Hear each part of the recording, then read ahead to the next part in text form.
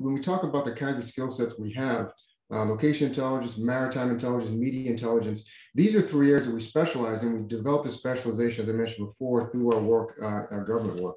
So these are the areas that we can then move into horizontal categories. Some of these horizontal areas that I think I mentioned in the deck are healthcare, finance, these kind of areas.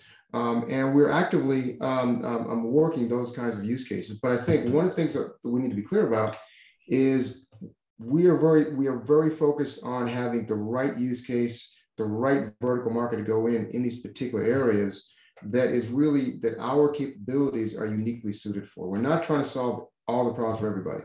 So as we move into these particular areas, that will be backed up by real assessment of the market, real assessment of our capabilities, and real assessment of the challenges that these customers have.